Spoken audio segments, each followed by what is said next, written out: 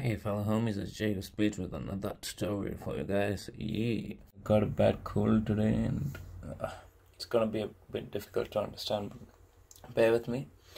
Today I'm gonna show you how to get rid of errors that are preventing you from updating your Avast definitions.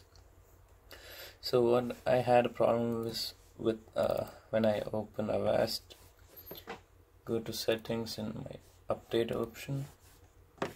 If I clicked one of these update buttons, it would try to update and give me an unknown error instead of actually updating the program.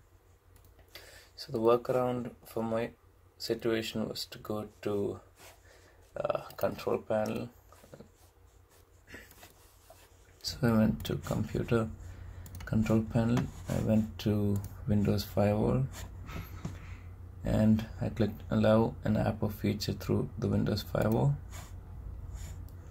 And when I looked in this list, my Avast antivirus was not in the list. So what I did was I clicked change settings, click allow another app, then scroll down the list and look for Avast antivirus and click add. And then once it appeared in the list, I just checked private and public, click OK, and then when I tried to update my antivirus the usual way, by clicking the settings, clicking settings and update.